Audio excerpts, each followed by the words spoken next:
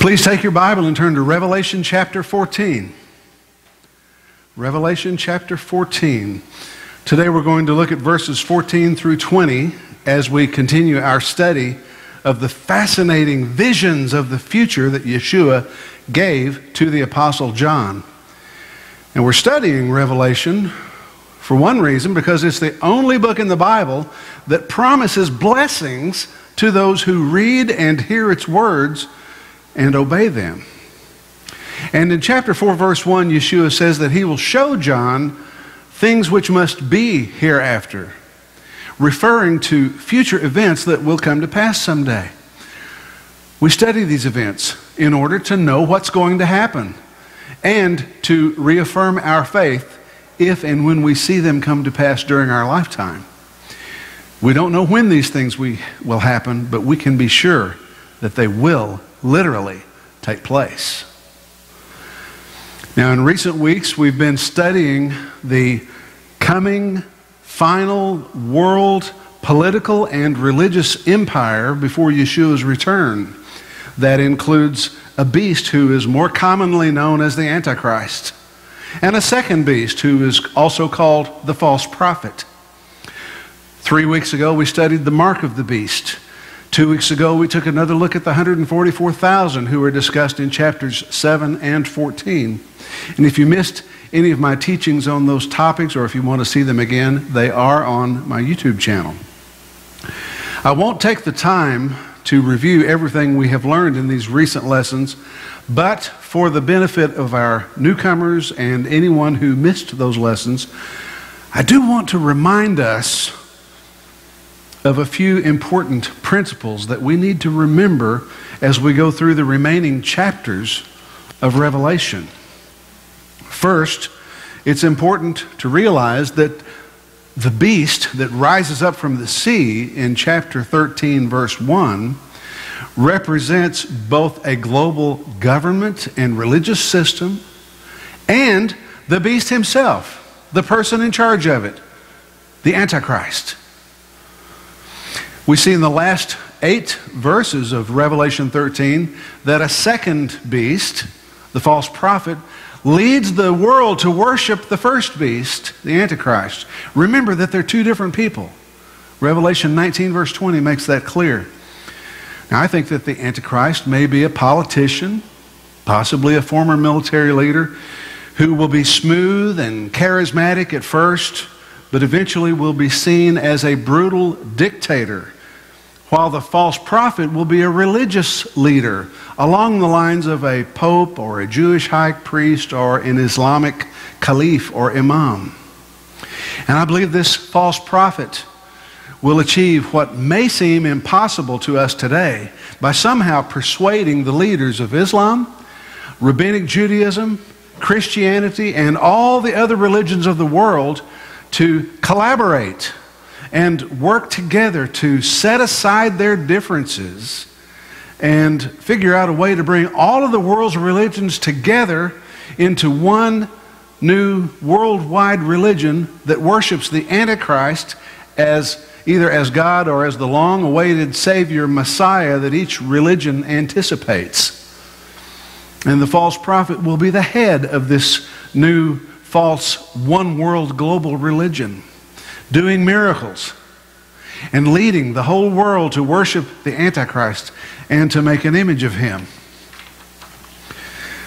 3 weeks ago, we went through a detailed analysis of verses 16 through 18 of chapter 3 and the mark of the beast. If you want to dig into that subject, and if you missed that lesson, I encourage you to watch my YouTube video called The False Prophet and the Mark of the Beast. A very important key in understanding Revelation is to realize that the events discussed in these pages are not described in a single chronological order.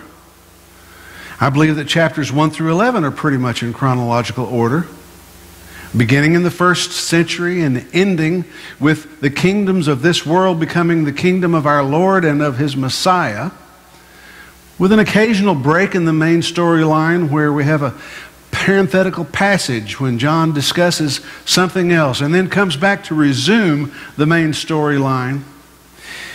And then in chapters 12 through 22, he repeats the same story that's told in the first 11 chapters with additional information. The sequence of the future events in both sections of Revelation matches up well with Yeshua's words in Matthew 24 and Mark 13. We have the Great Tribulation, which is a time of persecution, and then the sun and the moon and the stars are darkened, and then the 144,000, and then the rapture and the first resurrection of the dead. Now last week, we studied the three angelic proclamations in verses 6 through 13 of chapter 14. We saw in verse 6 that the first angel has the everlasting gospel to preach to those who are still on the earth at that time. This angel is encouraging the believers in the Great Tribulation, giving them comfort and courage, and reminding everyone of God's coming judgment. This angel is also giving the wicked one last opportunity to repent and to fear God and give glory to Him. We saw in verse 8 that a second angel speaks of the great city of Babylon falling because she made all nations drink of the wine of the wrath of her fornication. Now in Scripture, Babylon represents the ancient Babylonian Empire and the city in that empire that was one of the largest cities in the ancient world. And in the end times, Babylon is associated with the religious and political system and government of the beast, the Antichrist. Now, ancient Babylon was corrupt, and it lured other nations into immorality. And in some form, one way or another, Babylon will arise again, leading the nations of the world into spiritual fornication, into the worship of other gods. And it will be destroyed again when it receives God's wrath, which the Bible sometimes describes as a cup or as wine. Now, many have thought through the centuries that end times Babylon is Rome and the Vatican. Newer interpretations have shifted to include the ideas that it is America, and especially New York City, or Mecca in Saudi Arabia, and maybe that it is simply ancient Babylon rebuilt. We will get into that more in future chapters, but here in chapter 14, Babylon's coming downfall is being announced. We saw the mark of the beast discussed again in verses 9 through 11. And all I want to say about it today is do not receive it, or you will be lost forever. And this is irrevocable. Once you take it, your fate of everlasting punishment is sealed forever.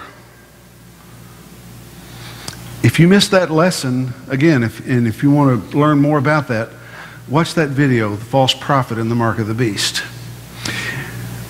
And then to finish up with our recap, in verse 12 of chapter 14, we see the Bible's definition for saints. Folks who grew up in a church like the Catholic Church that identifies certain people, nuns and priests and popes, as saints because of their unusual strong faith and things that they have done for the church through the years, gives the impression that only those people can be identified as saints. But that's not what the Bible says. According to the Bible, all genuine believers are saints. And they are defined for us here in Revelation 14, verse 12. It says the saints are they that keep the commandments of God and the faith of Yeshua. It takes both. In verses 6 through 13 of chapter 14, the believers who remain alive on the earth at this point are being told, and I paraphrase here, whatever you do, don't take the mark of the beast like those whose destiny is everlasting torment in the lake of fire and brimstone. Remain faithful and obedient. Endure till the end. And if we should die for our faith while we're waiting for Messiah to come back, we should rejoice, for we are blessed. We will rest from our labors, and we will be rewarded for our good works done on the earth. So now let's go on and finish chapter 14, beginning today in verse 14. The Bible says, or John says, "And I looked, and behold, a white cloud, and upon the cloud one sat like unto the Son of Man, having on his head a golden crown, and in his hand a sharp sickle. And another angel came out of the temple, crying with a loud voice to him that sat on the cloud, Thrust in your sickle and reap, for the time is come for you to reap, for the harvest of the earth is ripe." Now, while you're thinking about these verses, keep that page in your Bible bookmarked and turn to Acts chapter 1. And as you're turning there, ask yourself, who is this sitting on a white cloud? Remember that just as Yeshua was received up into the clouds when he ascended to heaven, the Bible says he will also appear in the clouds when he returns. We see this detail stated in Acts chapter 1 at his ascension into heaven. Beginning in verse 9, the Bible says, "And when he, Yeshua, had spoken these things, while they beheld, he was taken up, and a cloud received him out of their sight. And while they looked steadfastly toward heaven as he went up, behold, two men stood by them in white apparel, who also said, You men of Galilee, why do you stand gazing up into heaven? This same Yeshua, who is taken up from you into heaven, shall so come in like manner as you have seen him go into heaven." Yeshua is going to come back the same way he went up, in the clouds. He will come first to gather his people from all over the world. All true, faithful, obedient, genuine believers, whether they're Jewish, Israelite, or former Gentiles who have been grafted in to the Israel of God and adopted into his family. You know, that's what the church is. The church is not a separate Gentile, non-Jewish entity. When we come to faith in the Jewish Messiah and repent of our sin, which is disobeying God's commandments, the Bible says we are adopted into God's family of people that is called Israel. And I'm not talking about the nation in the Mideast today as much as I am a spiritual entity of the true, genuine people of God. We're grafted in. Christians don't replace Israel, they become part of it. The Israel of God is what Paul calls it in Galatians 6:16. Now, some people have trouble with the idea of Yeshua responding to an angel who, in verse 15, comes out of the heavenly temple telling him to do something. They think, well, that must not be him.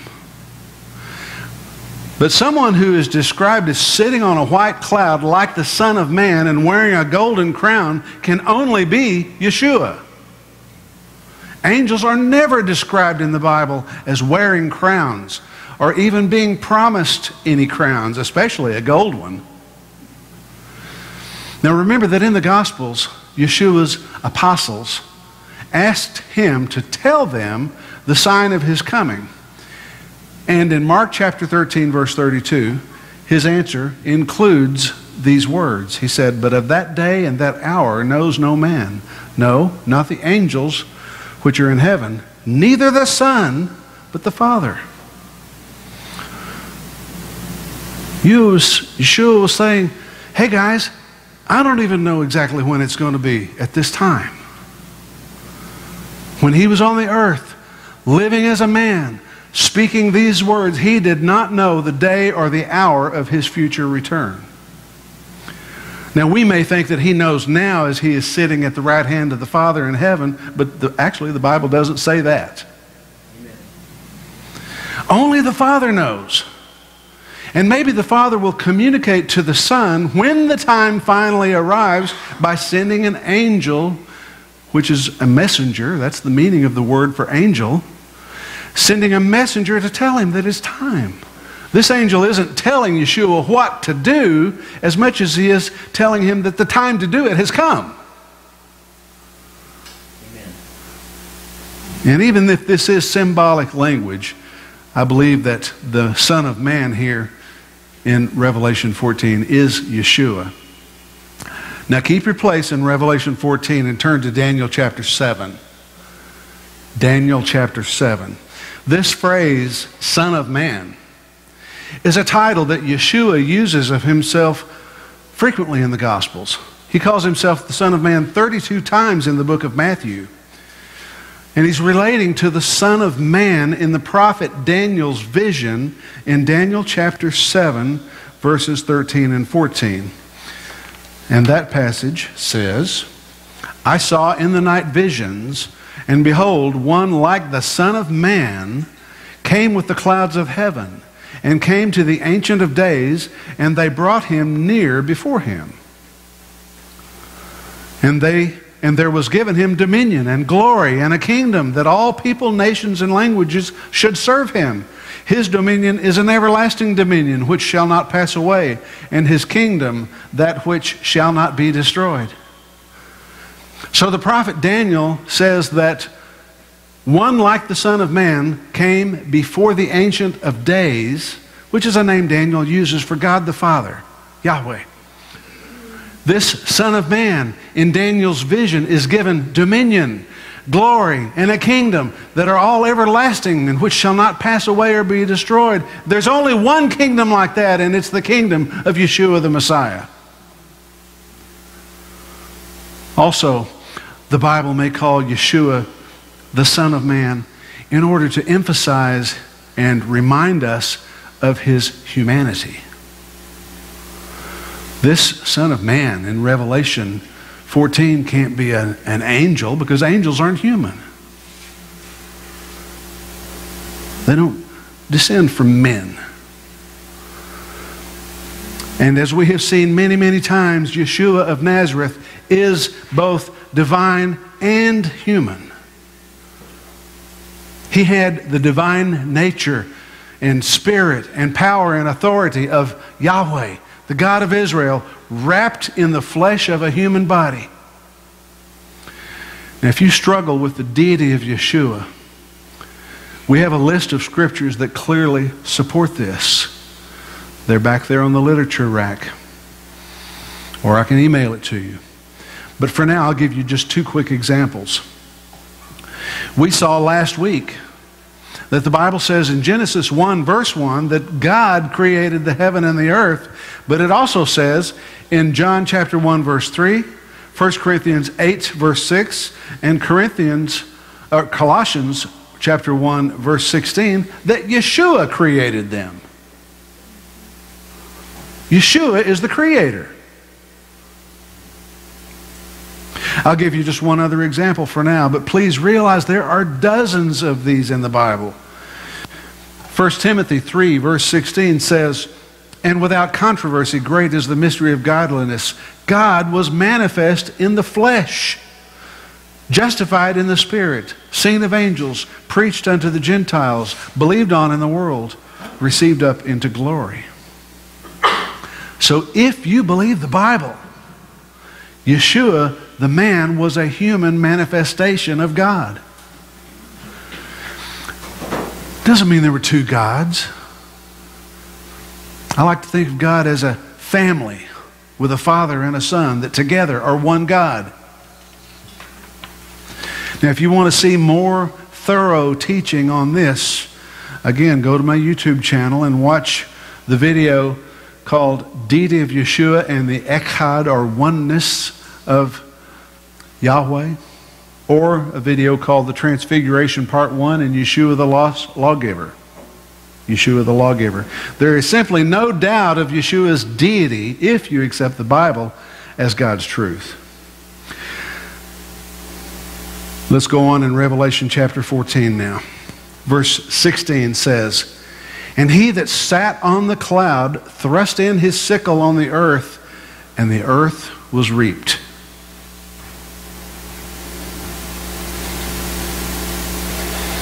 That's one of the most important verses in the whole Bible.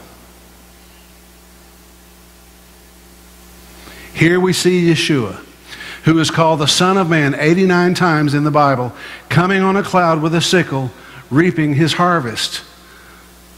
Do you realize what this is? This is the harvest of his people, the believers. This is the rapture and the first resurrection of the dead. In verse 16, Yeshua is harvesting the good crop of his people who are saved, repentant believers. And it's interesting that most of the traditional Christian church misses this clear reference to this event. Most of them are looking for it at the wrong time. It doesn't happen in chapter 4 when John, and only John, is called up to heaven. And it doesn't happen in chapter 6 when the first horseman rides on a white horse. That rider is not Yeshua, but an impostor, the Antichrist himself. The rapture is described in Revelation first in chapter 7, verse 9, as a great multitude which no man could number, of all nations and kindreds or tribes and people and tongues, standing before the throne and before the Lamb, clothed with white robes. And then again in the retelling of the story here in chapter 14, verse 16, when the Messiah's harvest is reaped from the earth. Now, for those of you who have never heard my teaching about the rapture and the first resurrection of the dead, I want to quickly review it with you now to confirm our understanding of this passage in Revelation.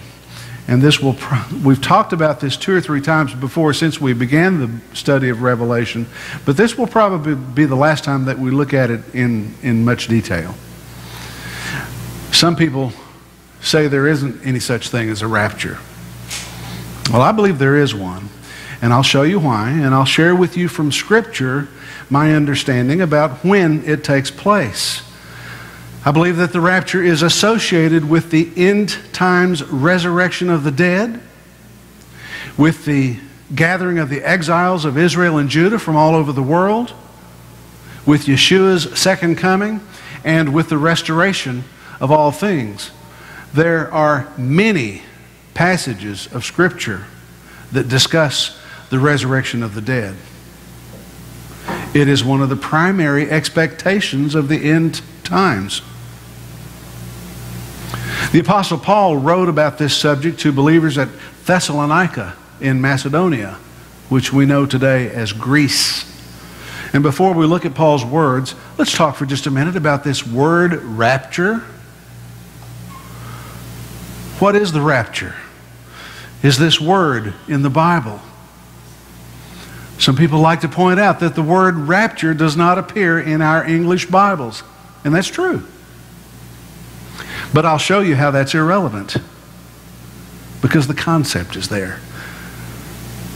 And it actually is in the Bible in a way. The English word rapture is derived from a Latin word that was used in a 5th century Latin translation of the Bible known as the Vulgate. The Latin word from which we get the English word rapture actually was used in the Vulgate in 1 Thessalonians 4:17. We'll look at that in a moment. But what is the rapture? The rapture refers to the common belief that when Yeshua returns, he will snatch away believers who are still alive, along with believers who have died, catching them all up in the air together, where they will be transformed from the mortal state to the immortal state as part of the end times ingathering. And the Bible says that those who are asleep or dead in Messiah, dead in Christ, they're resurrected first, and then those who are alive when he returns are caught up in the air to join them, all gathered together and transported up into the clouds to meet Messiah in the air. And then, depending on who you talk to, Messiah and his people either go back to heaven or to Israel. Some believe that those who are raptured and resurrected go to heaven and remain there forever. Others say they remain in heaven for 7 years, including the Great Tribulation, while God's judgment is poured out on those that remain on the earth, particularly on the Jewish people that didn't believe in Yeshua. And then after the 7 years, those who were raptured all return to the earth with Yeshua at his second coming. And they fight the battle of Armageddon with him. And then they stay on the earth forever when Messiah's kingdom is established. That version seems to be one of the most popular beliefs. But in my opinion, it's not really the one that lines up best with Scripture. Now, some believers take what's called the pre-trib position. They believe that the rapture takes place before this final 7-year period, that it takes place at the beginning of that 7-year period. And this is probably the view of the majority at this time. Then there's the mid-trib position, which says that the rapture happens at the halfway point of the 7 years, 3.5 years into it. Another popular view is the post-trib position, which says that Yeshua returns at the end of the 7-year period after the Great Tribulation and after God's judgments. And finally, at the bottom, you see the pre-wrath belief, that the rapture takes place at or near the end of the Great Tribulation, but before God's wrath is poured out on the wicked. Now, whichever position you take on the timing, it is clear that there is indeed a future rapture. Listen to these words of the Apostle Paul that support it. In 1 Thessalonians chapter 4, beginning in verse 15, Paul says, "For this we say unto you by the word of the Lord, that we which are alive and remain unto the coming of the Lord shall not prevent or precede them which are asleep," dead. "For the Lord himself shall descend from heaven with a shout, with the voice of the archangel, and with the trump of God, and the dead in Christ shall rise first. Then we which are alive and remain shall be caught up together with them in the clouds to meet the Lord in the air, and so shall we ever be with the Lord." Notice that it doesn't say that it's before the tribulation. There isn't a verse in the Bible that says that. Notice also this phrase, caught up, in verse 17. If we were reading that Latin translation, the Vulgate, we would see the word rapimur. Rapimur is derived from the root word rapio, which means to carry off someone or something, to snatch away. And the noun form is raptura, which means that catching or that snatching away, that catching up. This Latin word was translated from the Greek word harpazo, which has the same meaning, caught up. So the word rapture is in the Bible if you go back to the Latin. Now, verses 16 and 17 of 1 Thessalonians 4 show that the events described in this passage will happen when Messiah descends from heaven. And notice the sequence of these events. When he descends from heaven, the bodies of believers who have already died will rise first, and then the believers who are still alive at the time of his return will be caught up with the resurrected believers who were dead to meet the Messiah together in the air and be with him forever. And it doesn't make any difference whether you believe his return is pre-trib, mid-trib, post-trib, or pre-wrath. Whenever it happens, that's the sequence of events. First, those who are dead in Messiah rise from the graves. The resurrection of the dead happens first. And then those who are alive are caught up in the clouds with them to meet Messiah in the air and be with him always and forever. Now here's a chart showing the pre-wrath rapture position. This is how I believe it'll be, that the rapture takes place at or near the end of the Great Tribulation, but before God's wrath is poured out on the wicked. And here is one reason I believe that.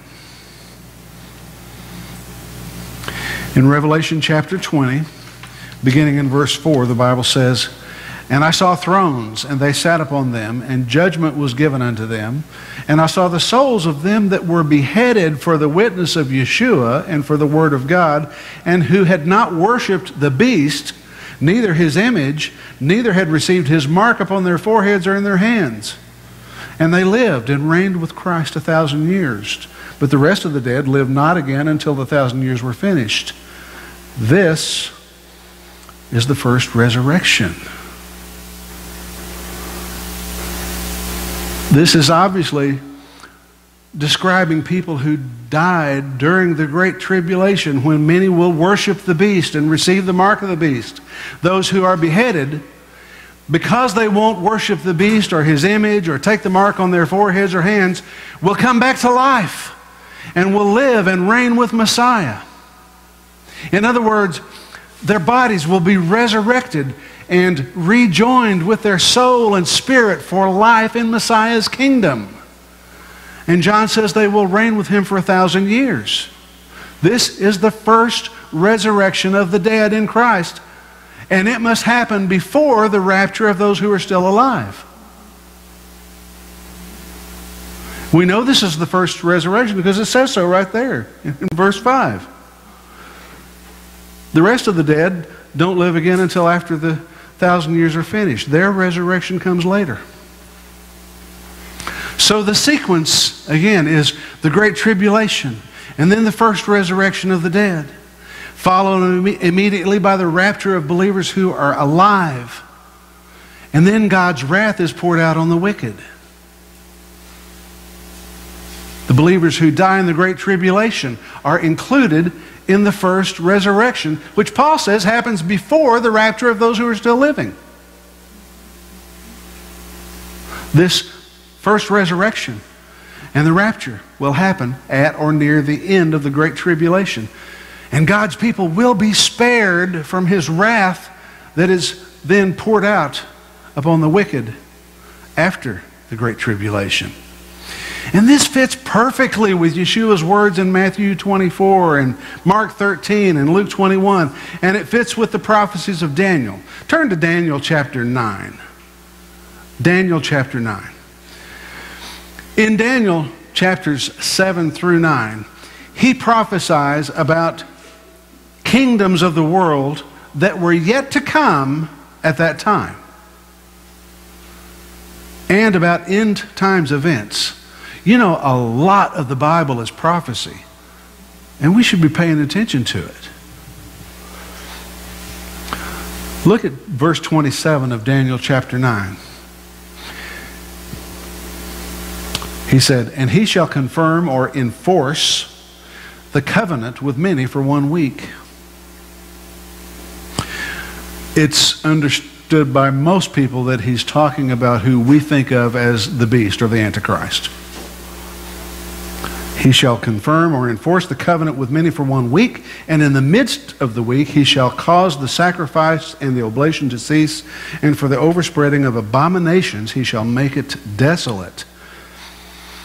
So in Daniel 9:27, the prophet says that a covenant will be confirmed for 1 week, which in this context, if you read the whole passage, it's understood to mean 7 years. Many people interpret this as a peace treaty with Israel, although it actually doesn't say anything about a peace treaty with Israel. It only says that a covenant is confirmed, probably referring to the existing covenant of Torah, which would allow the animal sacrifices that God prescribes in the Torah to be reinstated. Now, they have to be reinstated. They have to be resumed, because the very same verse says that in the midst or in the middle of that week, they're stopped. And the abomination of desolation takes place. And that's when this peacemaking Antichrist is seen to be the beast, who no longer hides his hatred for Yahweh and his people. So after the abomination of desolation, the beast will become an especially brutal conqueror during the Great Tribulation. That's why Yeshua warns his people in Matthew 24 that the tribulation follows the abomination of desolation. In Matthew 24, verse 15, he said, "When you therefore shall see the abomination of desolation, spoken of by Daniel the prophet, stand in the holy place," skip to verse 21, "then shall be great tribulation, such as was not since the beginning of the world to this time, no, nor ever shall be." See the sequence? When this happens, it'll be the fulfillment of Daniel 9:27. First, the covenant is confirmed and the sacrifices are resumed. But then 3.5 years later, in the middle of the 7 years, the Antichrist stops the sacrifices, commits the abomination of desolation, and then the Great Tribulation begins. This fits perfectly with what Yeshua teaches in Matthew 24. Let's back up just a bit in Matthew 24, and I want to make sure we're all getting this. In Matthew 24, Yeshua is answering his apostles' questions in verse 3. They ask him, "Hey boss, what's going to be the sign of your coming and the end of the world or the end of the age? How will we know when this is about to happen, Yeshua?" And his answer, which begins in verse 4, includes all the things that will lead up to his return. False messiahs, wars, rumors of wars, famines, pestilences, earthquakes, all characterized as the beginning of sorrows, to be followed by persecution, false prophets, deception, and iniquity. In other words, the Great Tribulation. Now, in verse 15, he tells them what will happen right before the Great Tribulation. He says that we will see the abomination of desolation spoken of by Daniel the prophet stand in the holy place. And this is usually understood to mean some kind of desecration in the location of the temple in Jerusalem, such as the anti-Messiah declaring himself to be God and demanding worship from everyone in the world and putting an image of himself there. Now, Paul tells us more about this abomination of desolation in his letter to the Thessalonians. And he says that the day Yeshua comes to gather us together to himself at the rapture will not happen before this Antichrist is revealed. And then he tells us what this guy is going to do in the temple. In 2 Thessalonians chapter 2, beginning in verse 3, Paul says, "Let no man deceive you by any means, for that day shall not come, except there come a falling away first," apostasy, "and that man of sin be revealed, the son of perdition." He's talking about the Antichrist, "who opposes and exalts himself above all that is called God or that is worshipped, so that he, as God, sits in the temple of God, showing himself that he is God."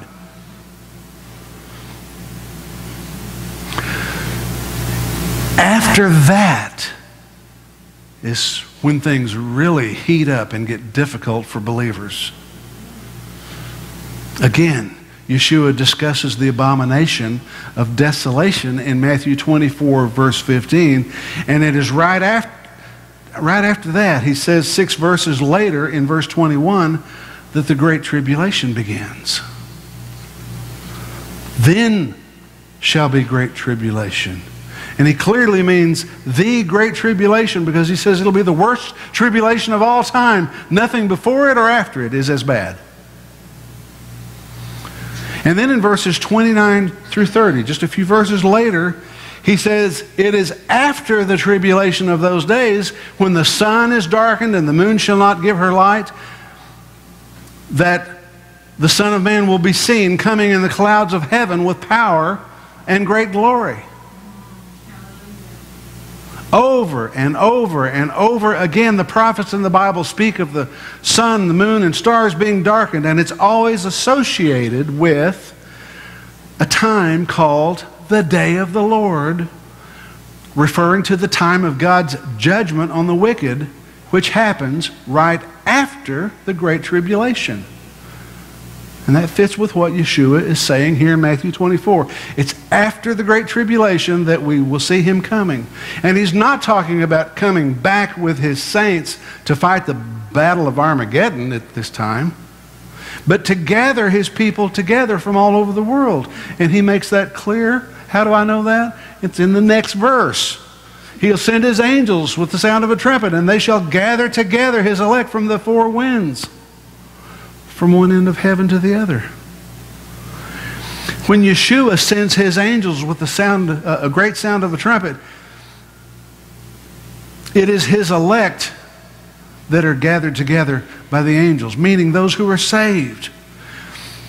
Again, this is the first resurrection of the dead and the rapture, which both take place after the Great Tribulation. We find this same sequence of events in the parallel passages in Mark 13 and Luke 21. After the tribulation, the sun, moon, and stars are darkened, and then Messiah comes to gather his elect. It's very clear that this is the sequence of events. Now, you might say, wait a minute. Doesn't the Bible say that believers will not be subjected to God's wrath? You're right. It does. That's true. That's in 1 Thessalonians 5:9. God has not appointed us to wrath. The problem is that people are confused or misled, and they think that the Great Tribulation is the wrath of God, but they're not the same thing. The Great Tribulation is when the world, and especially believers, are attacked by Satan and all the forces of darkness that come in Revelation 6 as the seals of the scroll are opened. And this is retold in Revelation 13 as the beast making war with the saints of God. This is not the judgments of God that come later in chapters 8 and 9 with the trumpet judgments and with the vial or bowl judgments in chapters 15 and 16 when it's retold.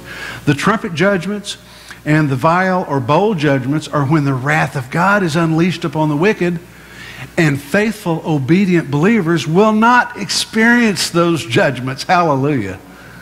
Because we're not appointed to wrath. But we can experience the attacks of Satan during the Great Tribulation. The parallel passage in Mark 13 gives us the same sequence of events, beginning with the Great Tribulation, beginning in verse 19. He says, "For in those days shall be affliction, such as was not from the beginning of the creation which God created unto this time, neither shall be." And again, we know that he means the Great Tribulation because he says this affliction is the worst of all time, worse than any since the beginning of creation or shall ever be. And then he goes on, beginning in Mark 24, "But in those days, after that tribulation, the sun shall be darkened, and the moon shall not give her light, and the stars of heaven shall fail, and the powers that are in heaven shall be shaken.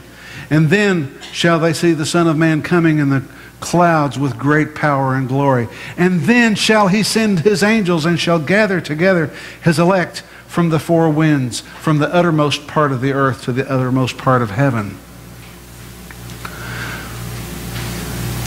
So we're going to have the worst affliction of all time, the Great Tribulation.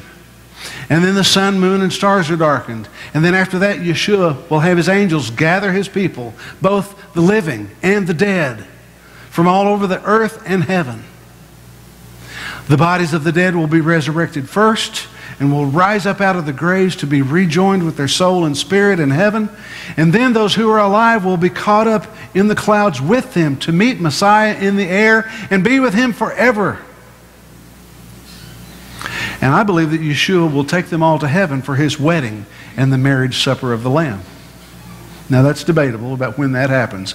That's where I am at this point in time. It's later that he comes back with his saints. 1 Thessalonians chapter 3, verse 13 and Jude 14 say that Yeshua will return with his saints. That's when he comes back to defeat and judge his enemies and establish the kingdom for his 1,000-year millennial reign. Now, Let's don't ever let different opinions about whether Yeshua returns before the 7 years or before the tribulation or in the middle of it or at the end of it or whenever interfere with our unity and fellowship with each other and with other believers. This is not a salvation issue. It's one of those things that we can agree to disagree on in love and peace. And we can discuss it and share what we believe with others and why. But let's never argue about it. One reason I share this with you is because if the tribulation begins and this pre-trib rapture that most of Christianity is looking for hasn't happened, a lot of people are going to go, what happened? We're not supposed to be here for this. Why? I've been mistaught. I've been told the wrong thing. And if I can't believe that, why, I might not be able to believe anything in that book. I mean, there's going to be a lot of confused people who have been taught that they're going to escape the tribulation. And if that doesn't happen, their faith could easily and seriously be shaken. And they could completely fall away and depart from their faith. And in that situation, we would need to be ready to help those people understand that a pre-trib rapture is an interpretation that many people find to be much more difficult to reconcile with the Bible when you take a closer, deeper look. Okay, let's get back to Revelation 14 and finish up. I do want to point out that the Greek word for ripe in verse 15 seems to mean something more like overripe. In other words, it's now finally time to reap, and there must be no more delay. The exact, precise time for the harvest has come. And the harvest takes place in the very next verse where Yeshua thrusts in his sickle in the earth and the earth is reaped. Now we should learn from this that the reason God is waiting to send Yeshua for his bride and to begin pouring out his wrath on the wicked is because it's not time yet. This reaping will happen as soon as the harvest of the earth is ripe. And let's also realize that we don't do any of the harvesting today. What we are called to do is to sow the Word of God. It is Yeshua who will do the reaping and the harvesting when he comes back. Look at verse 17. And another angel came out of the temple which is in heaven, and he also having a sharp sickle. And another angel came out from the altar which had power over fire, and cried with a loud cry to him that had the sharp sickle, saying, Thrust in your sharp sickle, and gather the clusters of the vine of the earth, for her grapes are fully ripe. This is the reaping of the evil or wicked people by angels. It's the harvest of God's enemies that are described as clusters of the vine of the earth, which are going to be cast into the winepress of the wrath of God to be crushed. Evil has its harvest too. The grape harvest is sometimes an idiom for the day of the Lord and for the harvest of the wicked that we're going to see in the next two verses. While the wheat harvest is a positive metaphor for the ingathering of God's people, the symbolism of the blood of the grape is always concerned with divine judgment. This reminds me of one of the classic old hymns, the Battle Hymn of the Republic, which contains lyrics that speak of this very thing.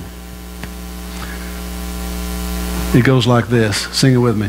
Mine eyes have seen the glory of the coming of the Lord. He is trampling out the vineyard where the grapes of wrath are stored.